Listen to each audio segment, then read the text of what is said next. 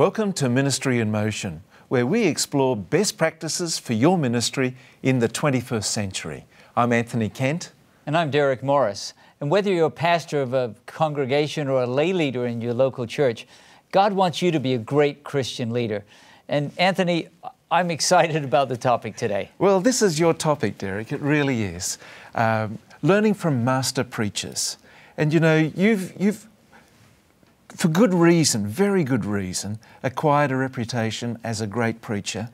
And I'd like to explore with you how you learnt the skill, the art of powerful biblical preaching. Well, let me preface what I'm about to say with something that may startle people.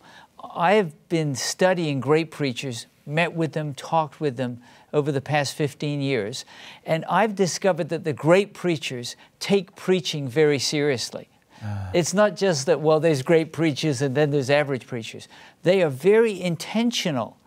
And I believe that we can be intentional too in learning lessons from them that will help us to be all that God would have us be as preachers, whether we're full-time pastors or lay preachers. Fantastic, Derek. Well, we'll explore this further with you. Stay right where you are. We'll be right back with more Ministry in Motion.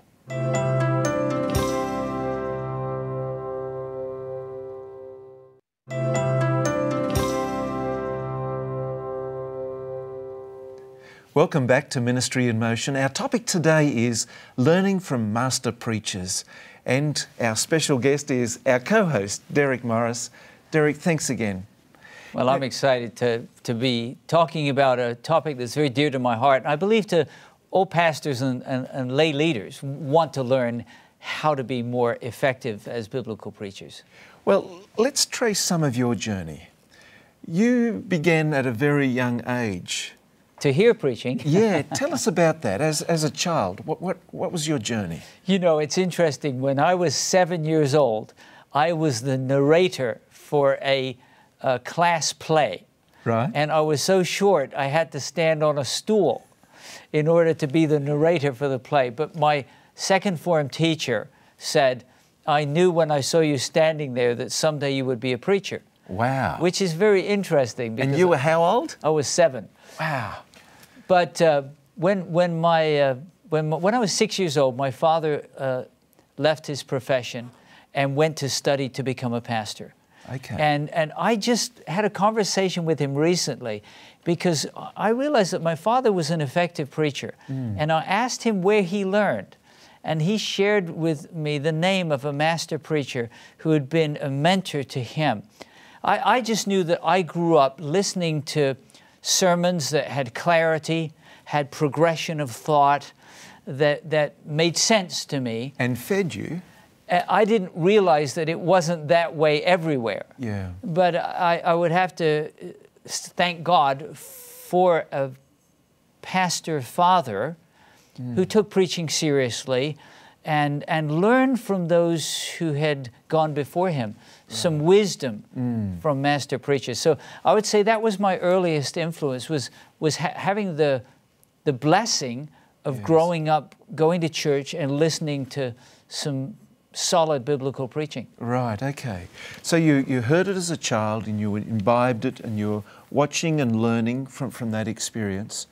Then I presume you went off to college and did some theological training. And as I was in college, I was near London. I went to London because there was a great British preacher there by the name of John Stott. Ah, yes. And John Stott, it fascinated me that when many churches in England were empty or were museums, yes, that All Souls Church there in Langham Place was full. Young adults with their Bibles. And later I had the opportunity, one of the master preachers I got to study was John Stott. Wow. But I just knew that something out of the ordinary was happening with this powerful biblical preacher. And so that was another important influence on my life as a young adult. Right, okay. So you entered into, you received a call for ministry, went to and received some theological training, and presumably somebody offered you a job. How did you grow from there, Derek? Well, you know, as I look back, Anthony, and I don't know if this is the experience of many who've gone into a preaching ministry, either full-time or as a lay preacher, but really my training was rather poor. That's not good news. It isn't, and I think sometimes those who are given the assignment of teaching preaching they had a little room in their schedule, you know, and so, well, you take the preaching class, rather than finding a person who has special training, and what I think is even more important is a passion. Yeah. Because what I believe we need is people who will not only inform us, but inspire us. Yes. They become models, mentors that we can learn from and emulate. So I'm going to share some of that journey where I found people and I said, God, what is it about this great preacher that is working so well? And we all love Jesus. Yeah, yeah. What is it that's working so well? And that set me on a journey, both in regular pastoral preaching and evangelistic preaching, which is preaching to those who have not trusted Christ the Savior, and to learn from them pointers that would help me and then help others in their preaching too. So there was a switch that was flipped that gave you a desire to learn from the great preachers. That's right. And, you know, I think it has to be, you can read preachers like Wesley and Spurgeon, but that's, you know, that's a different time, a different culture where people would sit and listen to a sermon being read for 90 minutes or 120 minutes. Culture's changed. Yes. So I went searching for those that would be considered outstanding preachers. My first language is English, so I was looking in the English-speaking world. Right. I thought, can I find some people who are considered outstanding preachers and learn from them? And that led me to a study that was done at Baylor in the mid-90s, right. Where they identified the most effective preachers in the English-speaking language, top 12. Right. They interviewed 341 seminary teachers and editors of professional journals and said, who do you consider to be the most effective preachers in the English-speaking world? And they came up with a list of 12. Now, maybe some others should have been on that list and some deleted, but that gave me a pool from which I said, I need to learn from some of these master preachers. Right. Would you care to mention some that you... Well, you know, one of them was John Stott. This is the guy you went who and had been listened such to. a blessing Yes. to me as a young Christian. Right. And so I jumped on a plane and flew to London. I was living in America already, but I flew to London. God opened the door for me to be able to meet with John Stott and ask him, learn some things about preaching from John Stott. And I would say that 1 hour had a profound impact on my preaching ministry. Tell us about that. What did you take from that? I learned the art of double listening.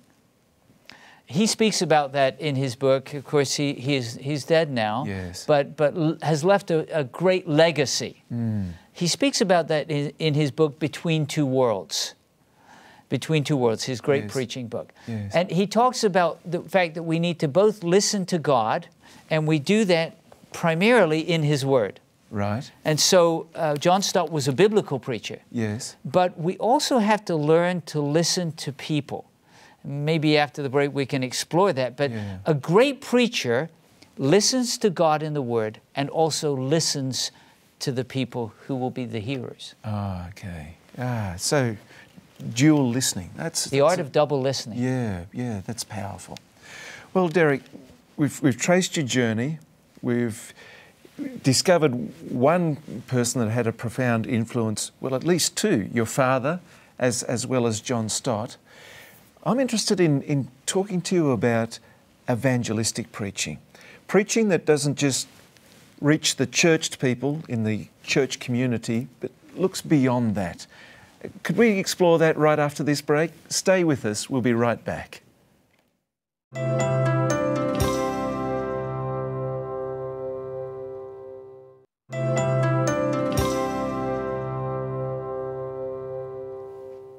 Welcome back to Ministry in Motion. Our topic today is learning from master preachers, and we have one with us today, Derek Morris.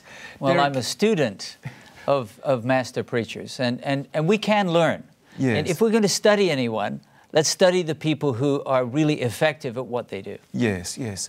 Now, Derek, in the New Testament, preaching wasn't just to a church community. The preaching that we see modelled there was to the wider general community, what we would typically call today evangelistic preaching. Mm-hmm. Tell us about evangelistic preaching. What does that involve?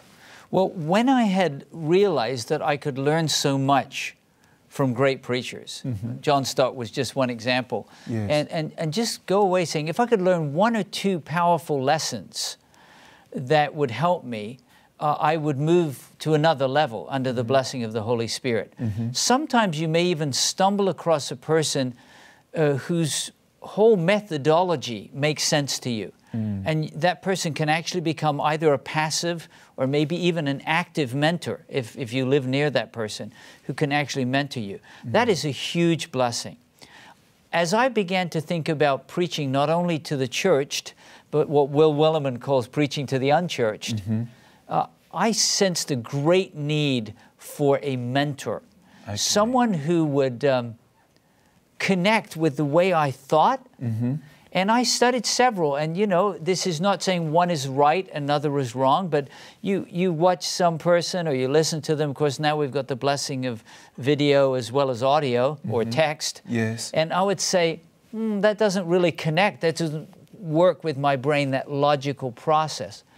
And then I stumbled across one preacher. Now, I grew up in a different country. I grew up in England. Yes. So when I came to America and began my pastoral and my evangelistic ministry here, I was not well acquainted with a great American preacher by the name of C.D. Brooks. Okay. But I began to listen to the presentations. This is before we had all of the videos and DVDs. And in fact, it was so long ago, they were on cassette tapes. Ah, those days. That's history for you. Yes. But I listened to an entire series by this great American preacher, C.D. Brooks. And I had never heard powerful evangelistic preaching like that before. It was just, it connected with me somewhere deep in my soul. Yeah. Now, what I discovered, which we can explore a little further, is as I listened to those, I was not just learning about what to say in evangelistic preaching, but how to say it.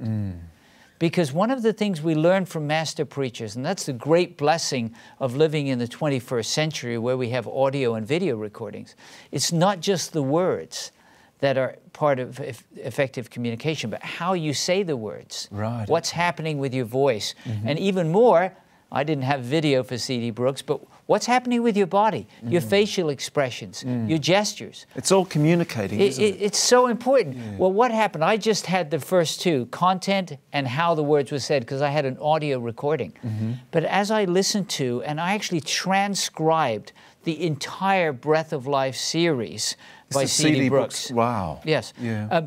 I actually started to think like C.D. Brooks and even to sound like him. Now, I'm not African American, but I began to hear the intonation and feel the passion that was in his voice, variety of volume and pitch. Talk about the breath of life. Yeah. I had found a living mentor. Mm-hmm. And so what I did, and for one of our viewers, it could be someone else. Yes. But I actually contacted C.D. Brooks. And I said, Pastor Brooks, I've been so blessed by your preaching, and I'm wondering if you would give me permission to take these sermons, audio sermons, and to transcribe them. And he told me to do something that I've told others to do in subsequent years. He said, take this message where you have an illustration that's similar to one that I'm using, put your illustration there. Okay. Then he said, see, this is an active mentor now. Yes, yes. But he's a great preacher. Don't choose a mentor who's not a master preacher. But then he said, if there's an illustration and you don't have one from your life experience, just use mine and say, when Pastor Brooks was flying into Columbus, Ohio. Don't pretend it happened to you if it happened to him. So I did this. I spent 400 hours, Anthony, but they were some of the best hours in my preparation for preaching. Right. And I transcribed the entire series. Again, what I didn't realize, I was not only learning what to say and then contextualizing it with my own illustrations, but I was learning the sound of great preaching.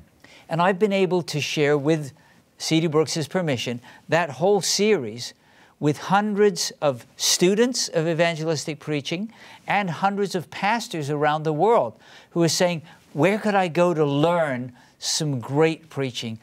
What a blessing that has been, not only to my life, but to many other preachers who want to learn from a master preacher like C.D. Brooks. Yeah. So, to put it into a nutshell, to be a good evangelistic preacher, find a good mentor.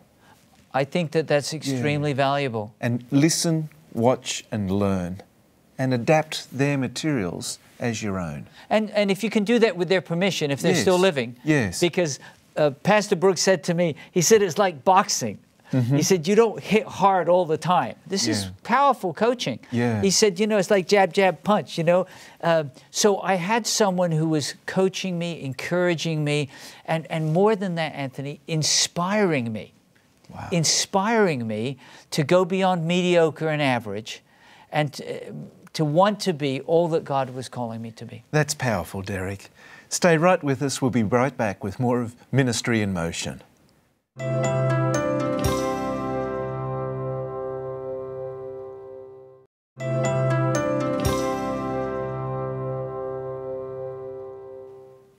Welcome to Ministry in Motion. Our topic today is learning from master preachers, and our guest is Derek Morris.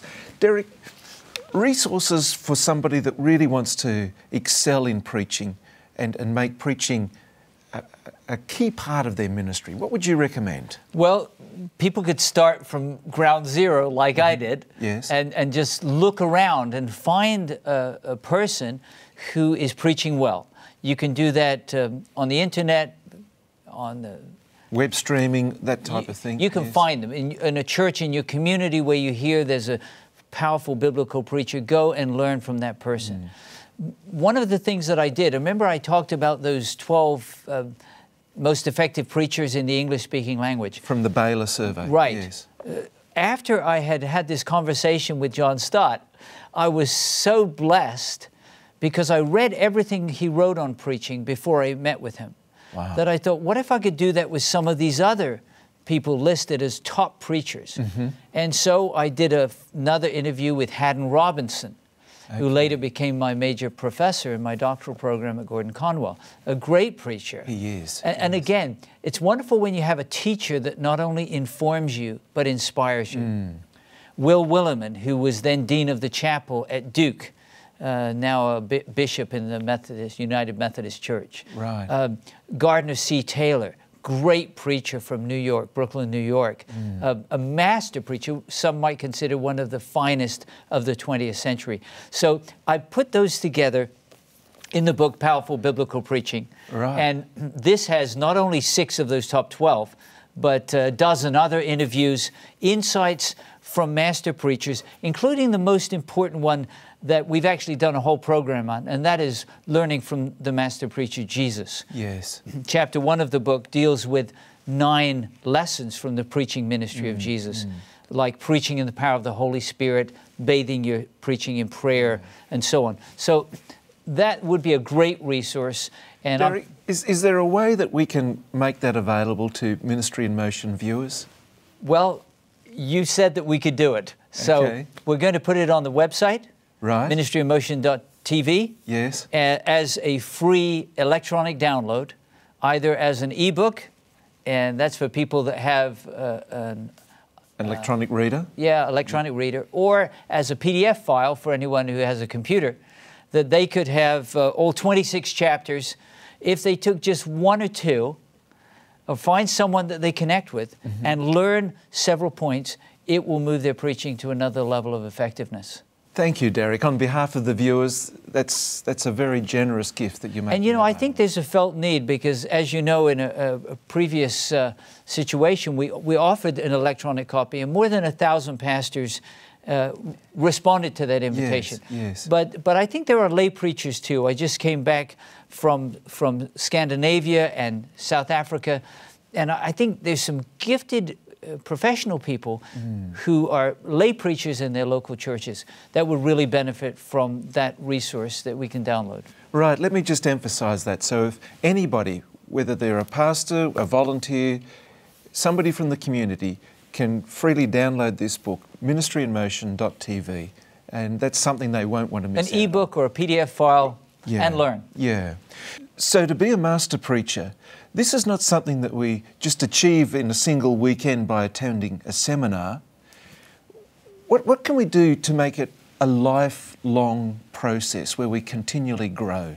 I think part of that is just an attitude of heart, of saying, I'm learning, but I have more to learn. For example, one of the resources I've also made available is these sermons that I transcribed and edited, originally written by C.D. Brooks. It's a whole series. I've provided those to hundreds of people. Some of the people that ask for them are great preachers. Yeah. They may even be great evangelistic preachers. Right. So you say, well, why would they ask for this series of evangelistic sermons by a master preacher, even though it was personalized by me? And the answer is because they're lifelong learners. Yeah. They want to continue to learn. And so that, I believe, is an attitude of heart that God will bless, continuing to learn. Yeah, and being teachable throughout their ministry and not being content with plateauing or just levelling off. Now, Derek, we have a huge array of resources that we can offer on our website. We have your book, Powerful Biblical Preaching, that people can download. We also have your transcriptions of C.D. Brooks's evangelistic sermons. How many of those are there? Oh, there's more than 20. And I've also got actually literally scores of sermons on a preaching website connected with the book, Powerful Biblical Preaching, all different topics for pastoral preaching. So there are so many resources that are available. And there's another resource that I'd like to make available. We're going to storm our viewers in this program. Well, bless them, let's Exactly, yeah. Ministry Magazine, it's a very good friend of Ministry in Motion. We work together. Ministry Magazine, it's been around since 1928 and it's blessed tens of thousands of pastors of multitudes of denominations in many different countries of the world. Currently, it's being received by pastors in more than 200 countries around the world. As a pastor, you may be eligible to receive a complimentary subscription of this wonderful journal, Practical Ministry Journal. To be considered for a complimentary subscription, visit our website, ministryinmotion.tv. There you can access a feedback opportunity. Write to us and tell us about your ministry. Tell us about your church, what you're doing. We'd really appreciate hearing from you. And we'll do our best to provide ministry as a journal to you. It'll come 6 times each year, every other month. And I'm sure it will bless you and your ministry. Derek, I'd like to thank you once again for being a guest and for being a co-host on Ministry in Motion. It's great to be with you, Your Anthony. insights have been really powerful today. And I'd like to thank you for joining us as well. May God richly bless you and your ministry.